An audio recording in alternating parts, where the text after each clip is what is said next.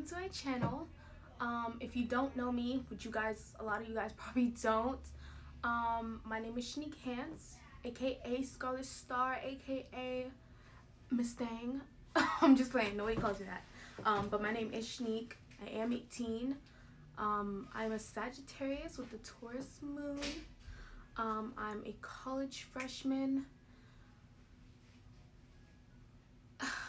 And I have stage 3 cervical cancer.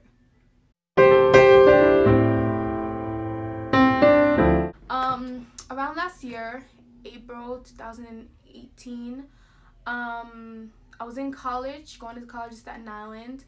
I was, regular night, chilling with my best friend / roommate. Hey, Tamia, if you're watching.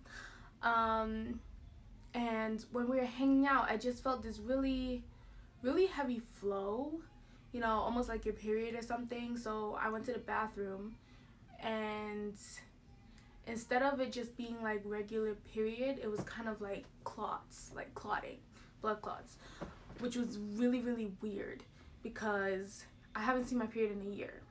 Only because I had, the IUD, like the next one on the rod, whatever you want to call it, in my arm. And a lot of the time when you get that placed in your arm, you can stop seeing your period, which is completely normal. So around April, I was continuously having like that clotting, whatever. I just thought it was like my period coming back. I thought it was no big deal. But my mom was like, hey, you should go see an OBGYN immediately. So that's what I did. Yeah, I'm at my mom's OBGYN, ran the same story on them, told them, hey, this has been happening since April. And mind you, I've been bleeding since April. So it's either, and it's like every day. So sometimes the bleeding will get lighter, or it'll get heavier, or it'll be like straight up like when you just got your period and it's like gushing blood. But either way, I was bleeding like every day.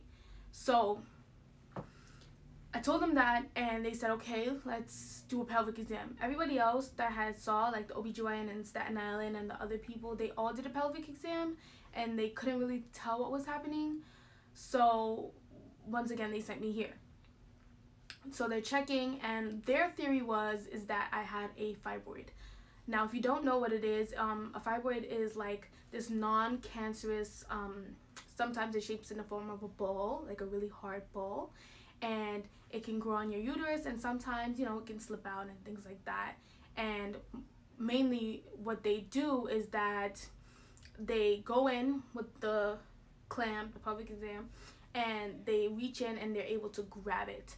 Or sometimes they'll do like, a surgical procedure, put you to sleep and things like that, and they'll cut it out from the abdomen, your abdominal area. However, that wasn't the case for me. She went in, and mind you, this whole time I'm doing this exam, I'm screaming bloody murder. Hurts. Like, it's not no mild discomfort or nothing. Like, it hurts, bro. Because let's recap. She has this clamp thing that's already making things very uncomfortable, and it's the metal ones, not the little plastic ones. And on top of that, she has her whole hand in my area. So she's trying to check. She's like, oh, I know it hurts, sweetie. I'm trying to, like, first of all, get out. Like, she was this close. That's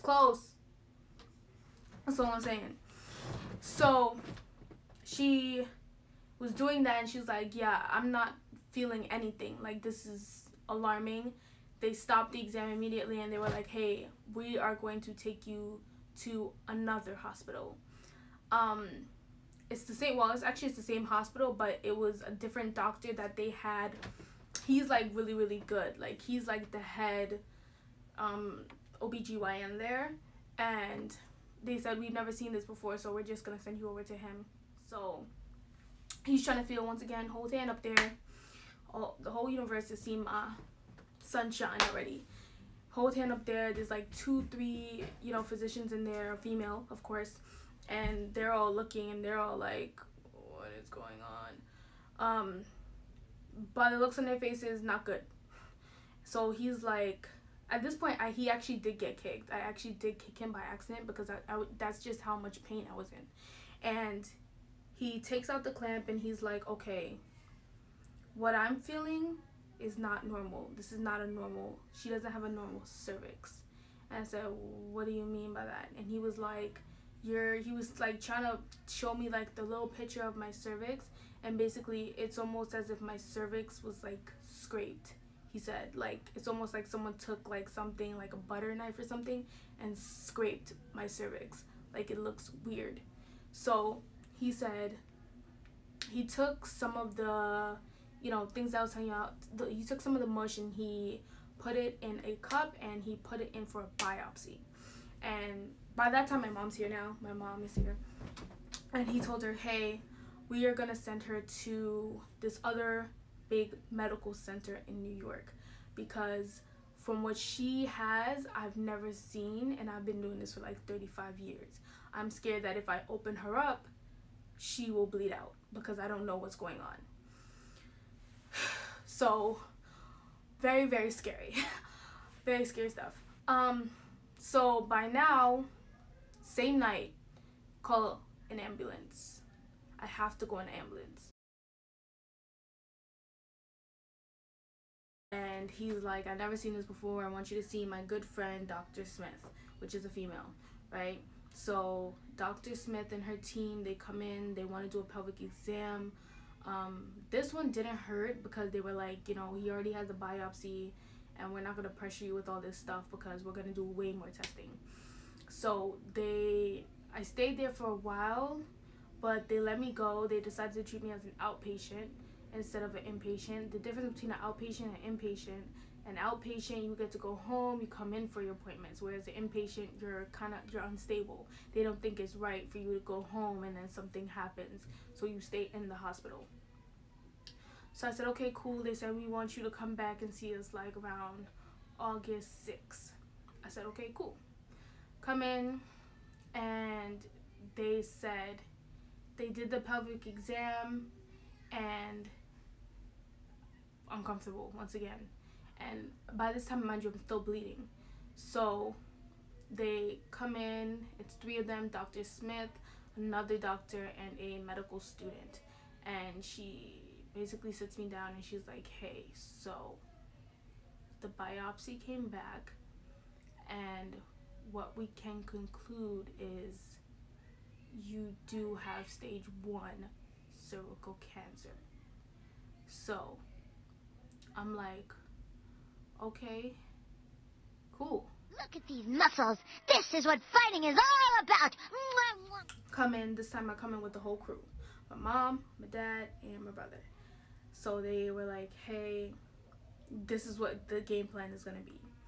So they said, okay, we did further testing with pathology, and they did let us know that you do not have stage 1 cervical cancer. You have stage 3 cervical cancer.